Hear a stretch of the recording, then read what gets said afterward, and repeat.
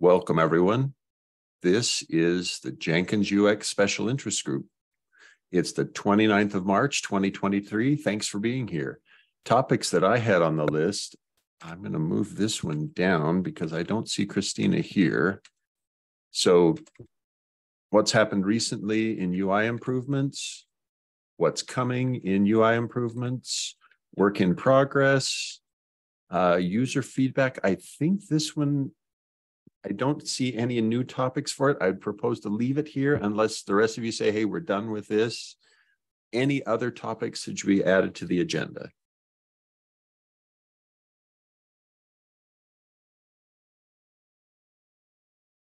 Tim, are any of these where you would like to be the voice to talk to a specific topic or a specific item? I don't think so. Okay. All right. Okay, then I'd say let's go ahead with Jan. You have the floor. Do you want to share a screen? You want to just talk? How would you like Sure. to Yeah, introduce? I'll share my screen if that's all right. Great. Yes. I'm going to stop sharing. Okay, go ahead. Awesome. All right. So I'll just go over some of the improvements that have come recently to Jenkins. So I guess I'll start from the dashboard.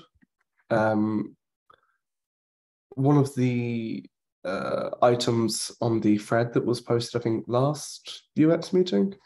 Lots of good suggestions, so I'll definitely take them on board. One of them was kind of replacing the icon legend. Rather than having a full page, it's quite heavy. We have a lightweight modal. It's also quite a nice kind of pattern that can be reused across Jenkins. Kind of easily dismissible, very fast to interact with, and it kind of gets out of your way when you don't need it, which is quite nice.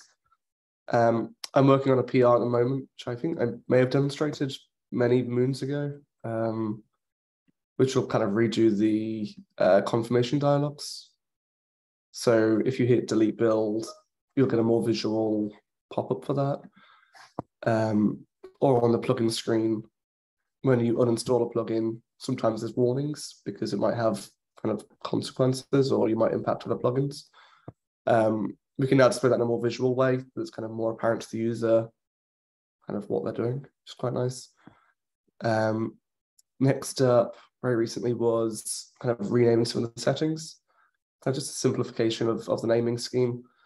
So I believe previously it was like configure system, manage nodes and clouds, just dropped the kind of starting word, just kind of simpler. There's an update for the credentials plugin. I don't believe it's been merged yet, but hopefully soon, which will just update the icons as well as adopt the kind of simplified naming scheme. And then lastly, on the managed side, just got it refreshed about Jenkins, just a bit cleaner. It solved some of the issues we had with the sidebar previously, where like the version wasn't easily copyable. And we now have a little get involved link to kind of push people in the direction of getting involved, which is nice. And that's it from what I can remember about what's happened recently. I'll hand that to you, Mark. Could you take it? Well, could you continue sharing? Could you take it back one page? I think there was one point that it was. Oh no, maybe this. Okay, I'm not sure this was. It's now slipped my mind. Sorry. That's there was a capability you added that looked especially interesting to me. Go back one more page, John. Yep. Oh, right. It was the pop-up dialogue. Okay, you described something I do frequently, which is I clean things up by deleting builds. And you were saying that whereas Icon Legend now has a nice modal that appears in page, because when I delete a build today, I get a big, ugly browser-driven pop-up. You're going to delete something. Okay, your intention is to switch that as well, that eventually that will become a modal that appears in page instead of being a separate window generated by the browser. Yeah, I believe there's some inconsistencies as well. Depending on the type of item you're deleting, you might get a full page delete. Sometimes you might get a little alert. Yeah. So it's kind of just make that more consistent as well. Oh, okay. So yeah. It's Go very ahead. inconsistent at the moment. So mostly you get a new page, but not always. Sometimes it's a browser alert. Yeah. Okay. So if you go into Hello World, that's there. Oh, you probably don't have. I could show it, because the one I usually do is not delete pipeline. I'm deleting an individual build or an individual branch in a multi-branch job that's now done. And when I do that, I get this pop-up that is a browser alert, and it's really a browser alert. Yeah. Oh, you get interesting. Okay, that's much better looking than the one I get. It's different. It's depending on whether it's sort of freestyle or pipeline and stuff. It's all implemented differently. Okay, good. All right. So this is all that experience is already better than the experience I've been seeing. I think good. if you click the reload configuration from the manage page, I think that's a browser one. Yeah. Where are we? Yeah. Okay. Thanks. All right. Thank you very much. Yeah, I'll stop sharing. Any questions for Jan? Others who've got topics they wanted to raise to Jan on what he just shared with us? Okay, I'm going to pick up sharing, and let's look at the next stop on the agenda. So on the what's coming topic, the simplified setting names is actually done now, right? You've that's implemented. You showed that to us. There is there's another PR open at the moment, which is kind of under discussion, about renaming Manage Jenkins, the actual page, just to be settings. But we'll see where that goes.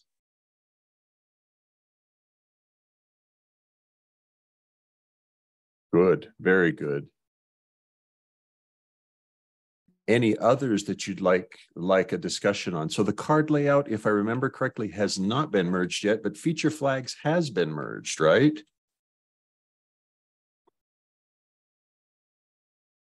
This was the proposal from Vadek Follonier that, and I think I've seen that it had merged, if I remember correctly.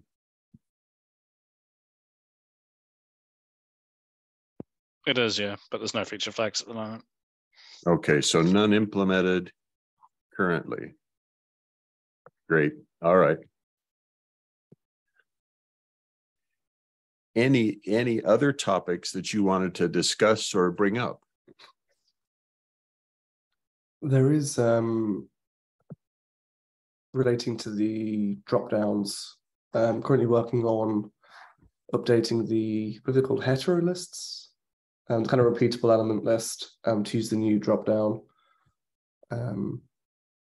That's this one here, the drop down menus. It'll be a menus. separate PR to that. Yeah. Oh, it'll be separate. Okay. Yeah, but it'll look identical. It'll just kind of go through more of the system. Thank you. Any other questions that others want to ask? So this was, you said it was a improved consistency of drop downs? Yes. Yeah, for the kind of repeatable list element. Great. All right. Anything else there? And since Christina's not here, I'm going to defer this one to later. It will have to happen in another meeting. Any other topics on the work in progress?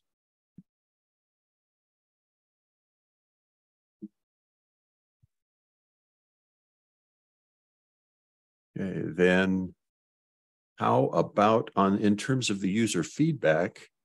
We had this post on the community that had given some good feedback, and I think there are a number of things that people have been taking action on, trying to, hey, how do we do this? How do we improve it? Any further comments that want to be shared there?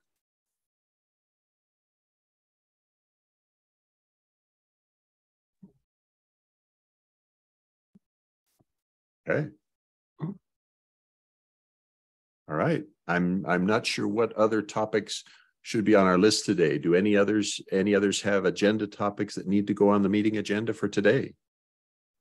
I have some questions. Okay. So I'm a new contributor and I would really like to contribute to the UI UX part of Jenkins.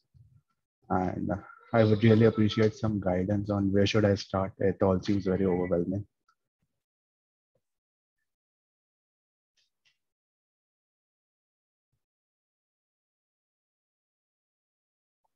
So one of the thoughts that I had earlier today, Sayantan, was consider reviewing and testing existing pull requests, and then use that review and test to familiarize yourself with the development techniques. So Jan's pull requests, or Tim's pull requests, or Uli's, or others tend to highlight the techniques that are used, and then feedback on them. Oh, hey, I tested this and it behaved this way, is appreciated, and will also let you see, oh, this is how they use CSS in this context. This is how they use Jelly in this other context. So for me, review and test is a good way to get started. Jan or Tim, or Uli, do you have other guidance that you'd like to give? I think looking at the existing Jenkins issues as well. Oh, right. There might be kind of smaller priority, but still important issues that have arisen. One that might have existed for years, for example, that no one's had the time to actually get around to doing it, but, was hop on them. And I think another point is to look at things which you are interested in. So, because I'm interested in build results, I'm just changing the user interface of build results. And if you are interested, for instance, in changing nodes or something like that, then focus on that theme, because Jenkins is so big, you can't work everywhere. So you need to pick your topic.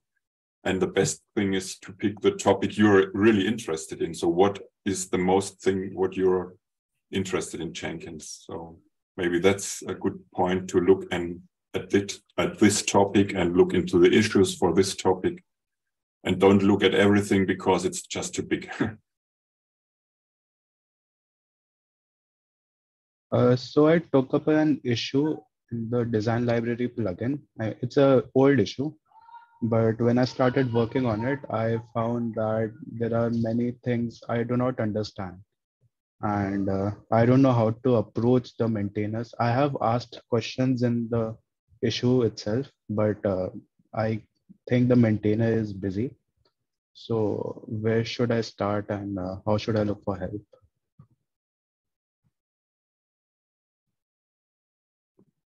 Have you posted in the GitHub by any chance? Yeah, it's in GitHub. No, in Gitter. So sorry, Shantan, I'm not sure. So in the, I assume UX SIG on the Gitter chat. Okay. Because that location may have more people watching it than are watching a specific issue, right? When a comment in a GitHub issue is like a comment in a bug report on Jira, where you may get 2 or 3 or maybe 4 people who are watching it, whereas the chat channels, we have more people watching them. You may have a better chance of getting an answer.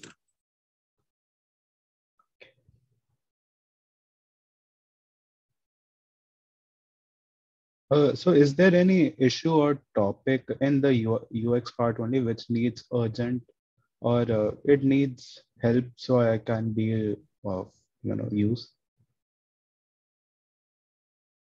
Or should I look for old issues only?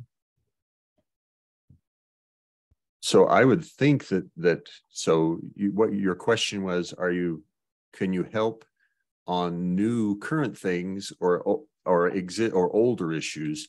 And I think the idea of testing the existing issues, testing existing pull requests is certainly helpful.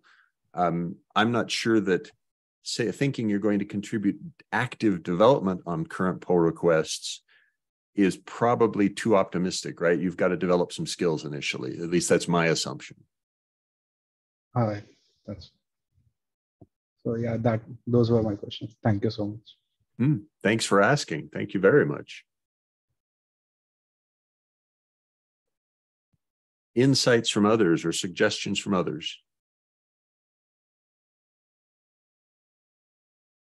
Do we still have labels in Jira? So I think if we look for user interface or user experience or UX in Jira, we will have a lot of issues where someone can start with. So I'm not sure if we have a link somewhere with these labels, but not, yeah, I think I can click it now and share it later here in the chat. Yeah, so certainly we've got the good first issue label. And there are other issues that are related to UX. Could also, yeah, issues in the design library. I think, Sayantan, you had already said that you looked at the issues in the design library. So that's certainly a good place to see, are there ways to get oriented there?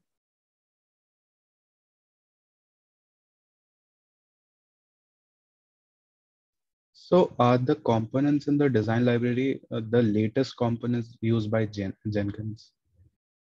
They are the preferred components used by Jenkins. Jan, is that a safe way to say it? Saying that they're latest, Jenkins is 18 years of software development, and there are things that are popular that are frequently used that are not latest. Design library is intended to be a view of how things should be and how we want them to be and what the preferred approach is. So actually one technique might be looking at the techniques used in the design library, attempt to apply those techniques to some of the older components, thinking of the Git plugin as an example, thinking of some others where they aren't using the good practices that are highlighted in the design library. They need to be updated to use those good practices. I guess now I'm going to ask one, Jan and Uli and Tim, I've got some Groovy code sitting in the Git plugin that I would love to get rid of from its UI and have it replaced with Jelly. Is that something that would be good for someone like Sayantan to take on, or is that too exotic and no, okay, Tim's flinching. Tim, I see the flinch. That's good. Okay. So it's something you could try. It's not, it should be better, especially if you've got example pull requests where people have changed it before, would be a good starting point. It depends how groovy it is, though. It depends how much groovyisms you've done. And I didn't write it, so I can't predict how. Yeah. All right. So maybe not. So Santan, I'm pulling back from that one. You should ignore what I just said. Please don't heed what I just said. Well, and I don't know the complexity of the accessibility work that I know Christina's been highlighting, but that might be a topic as well related to UX. That might be one that, yeah, okay, that's hadn't considered that one. There we might, let me see if I can have Sayantan, if you're interested, I can see if Christine is interested in working with you on that one. That's certainly one that she's interested in. And it is an area that I don't think there's a lot of interest from others nearly as passionately about it as some of the things that we've got in other places in the Jenkins UI. And if you're just interested in CSS or things like that, you can have a look at the dark theme plugin and see, yeah, how if every page already works with this plugin. Because, for instance, my tables are not working in the dark theme plugin. So maybe that's something you can have without Jelly and just with plain CSS.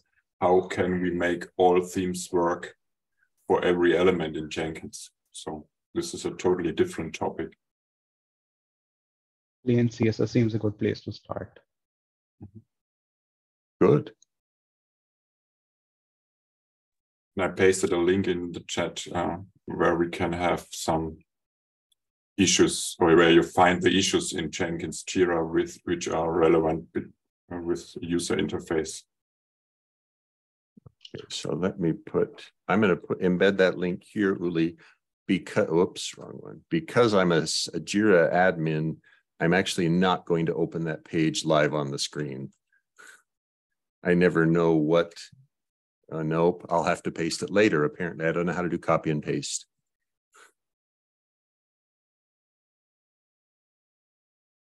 Thank you, though. Any other topics that we need to discuss today? Yeah, I have two questions, or one question, which I'm wondering if what we are doing with this topic. So can you show one Jenkins instance, Mark, just to... I sure can. Just our CI.wiki, that's fine. One thing that's which is required for my plugins to get a one-page screen where I can view everything in one page. And currently we have this footer, and somehow this footer is some kind of overlay. So I'm wondering how we can make it that I can have a screen page. Maybe this is the wrong page, maybe some detail page, so can just click into a project and open some, yeah, okay. Normally this page is a little bit longer, so you need to scroll. Okay, so let's look at one that's really long, because I've got plenty of those, like this one, right? Okay, that would be nice. So let's look at this one. Oh, except if it's down. Oh, no, okay, it's here, good. Patience. It's so big, it needs a lot of time. ci.jenkins.io is very busy right now. We piled 1,000+ jobs into its queue yesterday, and it's still recovering. So I may have to go here. Let's go to a different one. We'll look at my personal server.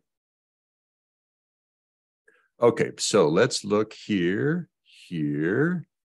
and maybe we look here, and maybe we want to see something that has interesting results like this. Yes, that's. And here we see the footer is gone. It's just somewhere in the nirvana. So what I would like to have is this footer stay always on top, so I can have the page on the where the build is.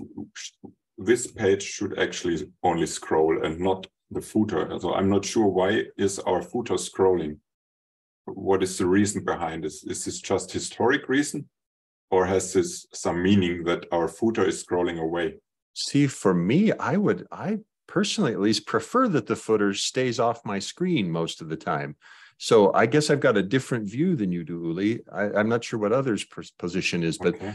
I don't like it when footers stick to the bottom, particularly when all they've got in them is a little bit of version information and a link to the REST API. For me, that's real estate that I've sacrificed by if it stays on screen. Yeah, I think that the main problem is that we are scrolling the left side. The side panel is also scrolling. So in my ideal world, the side panel would stay without scrolling, and scrolling would be only this page where the build information is. But maybe, yeah, I have a different opinion. That's okay. So what I try to do is to create my results so that you don't have to scroll the results. So scrolling is something which I don't like at all. So what I would like to have is one page where you can see everything in your page. And in order to achieve that, I need to have a fixed size of the screen. For instance, here, what I wanted to achieve is to have this page fill the full screen that is available, but not more. So currently it's some tricks that it is not really scrolling, but you see it's currently scrolling, but I don't want to scroll. So is this something we are gonna or want to have, or is this just relevant for my views and I need to make an extra way on my plugins? So I don't know what others think. So your goal here is to stay above what I'm used to calling the fold, so that I don't have to scroll downward, right? So you want to keep as much information as possible above the fold, particularly the most important information above the fold, but you don't know where the fold is. Is the reality is? For instance, if I click on the file coverage, then you see the files just on the tab. Like that? Yes. And now I want that this part is filling 100% of the screen and not more. So how can I achieve that? This is really annoying that I need to scroll. I don't want to scroll because the table itself will populate how many columns or rows are available. The table will grow at that size. But now I have this scroll bar and I want to get rid of the scroll bar. But this is not possible yet. So I'm wondering if we should try to achieve that, or if nobody wants it, it's okay. Then I need to look how I can make it in my plugins. But I think in general, these pages should not scroll.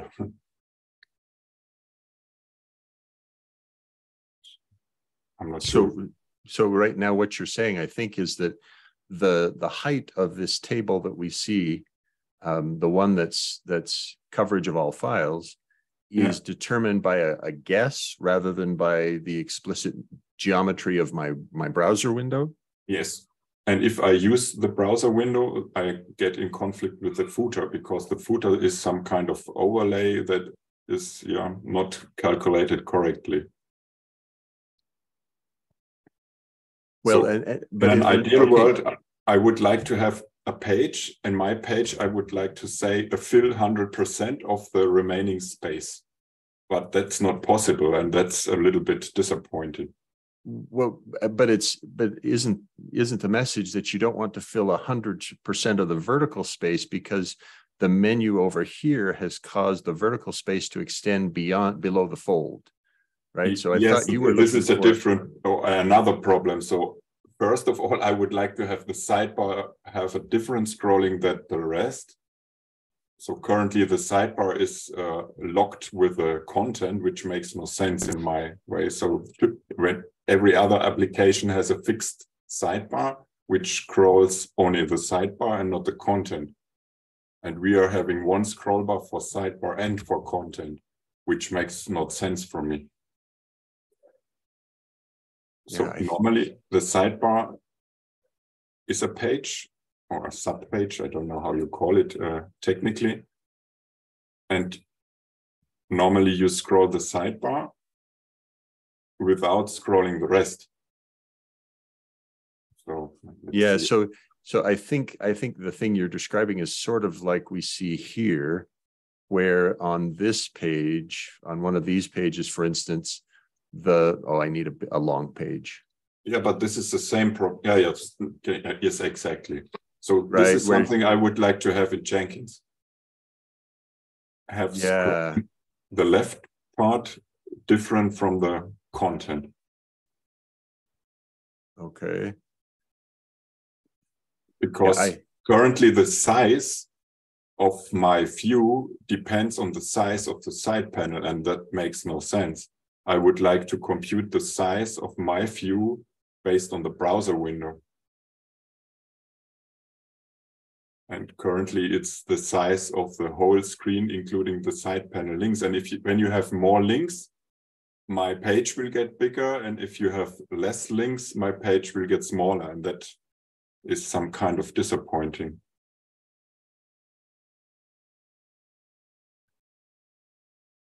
So, yeah, I'm not sure how others think about that.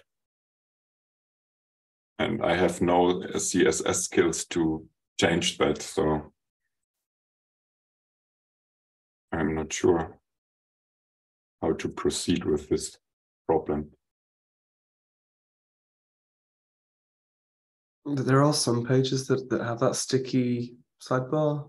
Right. The plugin manager does, the configure Jenkins. Yes, I tried that. And then I had the problem that the footer yeah, when I take 100% of my view, then the footer overlays my page. So maybe, and that's how we come again to the footer. Somehow the footer is not working as expected. So it counts as pixels in when I take 100%, the footer somehow overlays my screen, and that looks a little bit strange. Would it be worth the concept of being able to ask that the footer not be rendered on a particular panel, or is that flawed? Is that a bad choice? Yeah, currently the footer is the place where we have the REST API. Mm-hmm. I'm not sure. This is something people need, at least in my plugins. But maybe the footer is the wrong place for the REST API. I don't know.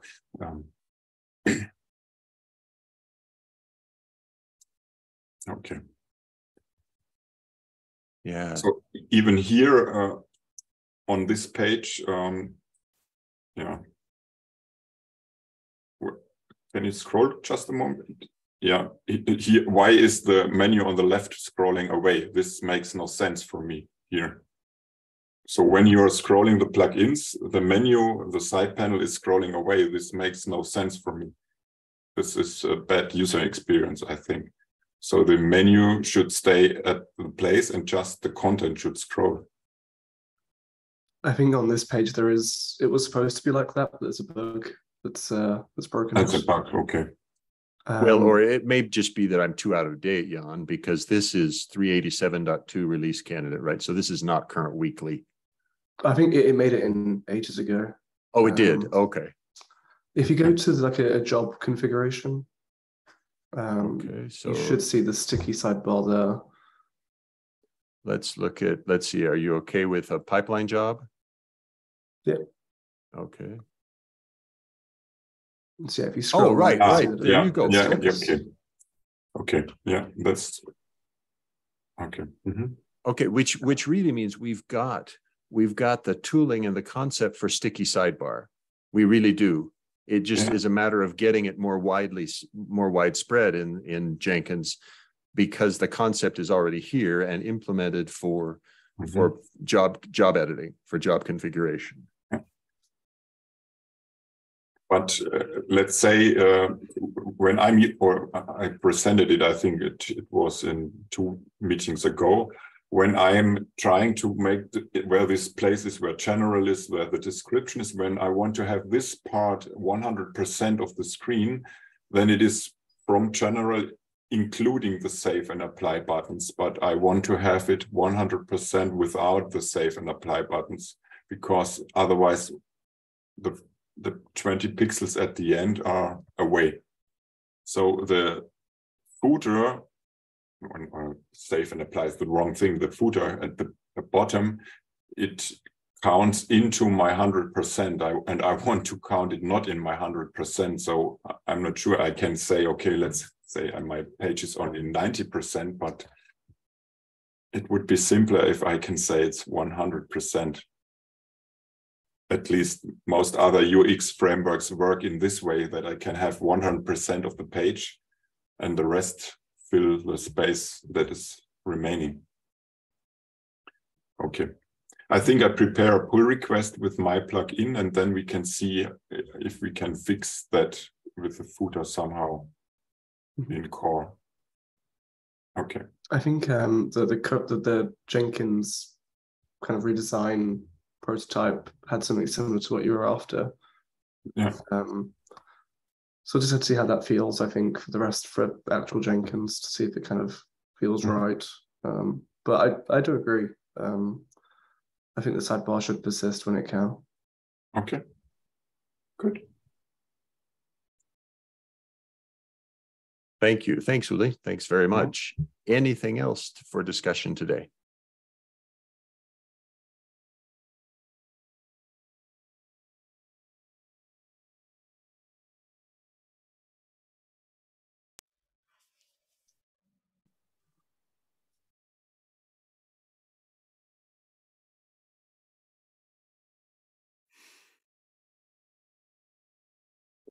All right. Then I'd propose we call an end for today. Thanks very much, everyone, for being here. Thank you very much for your time and your efforts. Thank you. Yeah.